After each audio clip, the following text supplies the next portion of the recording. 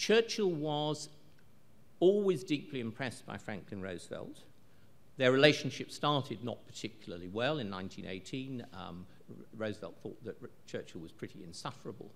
And of course, in 1940, he said to his cabinet that, well, he said, I suppose Churchill is the best man Britain's got, even if he is drunk half his time.